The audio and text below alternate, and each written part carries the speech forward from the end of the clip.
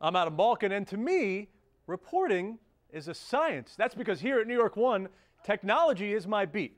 We're about to explore some of the city's most celebrated kid-friendly science centers, and I've borrowed the perfect set of wheels for this trip. In fact, when I'm done, I won't even have to worry about returning it with an empty tank. Our first stop, the Staten Island Zoo, where kids can get up close and personal with the animals, all part of an educational outreach that keeps giving year-round. We have this program with PS29 and now with PS16 where we are actually their science class.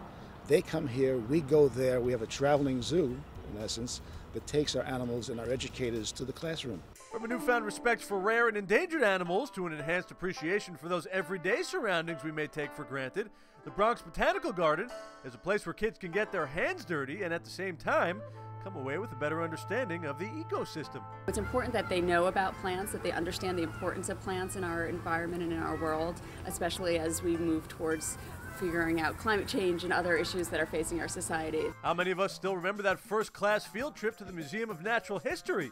Well, this is not your father's museum anymore. It's both the history of the world and the future beyond the universe that fires the imagination here and keeps kids coming.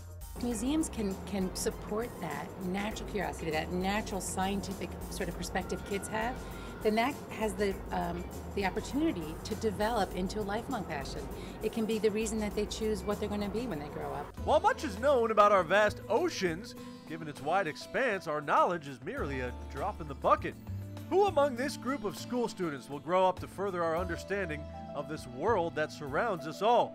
The New York Aquarium, with its denizens of the deep, is both awesome and inviting. They love to go to our Explore the Shore exhibit because there are a lot of small jewel box types exhibits at their level which have fascinating little creatures in them, and they can go from place to place to place to place, and it's great. They love it. Back here in Queens, the New York Hall of Science appears more like an e-ticket ride and less like a learning center, but don't be fooled. In many of our exhibits, what we try to do is work off of things that people are familiar with.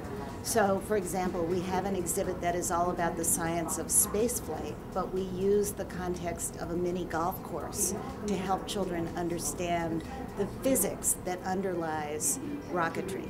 Rocketry applied to miniature golf? Now that's a stroke of genius. If you're interested in learning more about science, technology, engineering, or math, the answers are right under your nose. Check out the dinosaurs at the Museum of Natural History, explore the environment at the Bronx Botanical Garden, or visit the other wonderful places in your neighborhood that will bring out the scientist inside of you. To find out more about the Connect a Million Minds initiative, visit connectamillionminds.com. Adam Balkin, NY1.